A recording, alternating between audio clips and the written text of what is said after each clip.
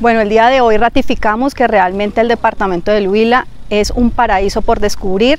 La gobernación del Huila, a través de la Oficina de Productividad y Competitividad, viene apoyando el proyecto de caverna TACBIT o cumbre en el municipio de Paicol, con una nueva experiencia de espeleología. Desde ya pues felicitamos este gran proyecto que queda en el municipio de Paicol, ofreciendo un turismo de aventura a través de la espeleología en esta caverna, que son 4 mujeres empoderadas y emprendedoras que han logrado que este proyecto hoy sea una realidad, en el que ya nosotros invitamos a turistas y a propios para que vengan y vivan esta experiencia de aventura. Contamos ya con un registro nacional de turismo. Ellas ya tienen como tal pues unos servicios con todos los protocolos de bioseguridad, la seguridad dentro de la caverna y de la actividad de aventura que se ofrece en este lugar.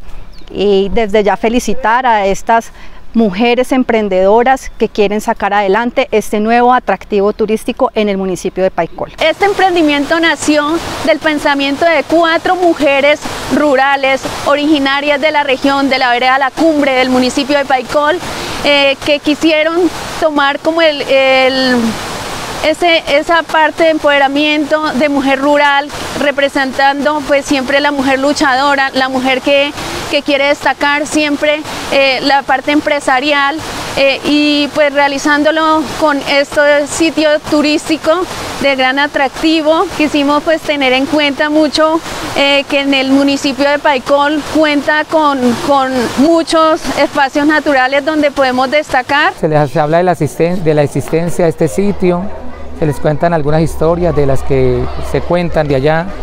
Por ejemplo, la historia del duende, que allí en ese sitio que habita el duende, ¿no? Y lo escuchan de noche llorar. Entonces, eso es lo que se ha trabajado con ellos. Se les habla a ellos del cuidado que hay que tener allí, ¿no? Que de no dañar las cosas. En el caso de las estalagmitas, que no tocarles la punta, porque al tocarles el huequito por donde brota el agua, que se sella y muere la formación. Entonces, que eso dura mucho tiempo para la formación y que pues no la deben de tocar ni tampoco partirla, ¿no? Que únicamente ir allá, pero a observarla, ¿no? A disfrutar ese lugar.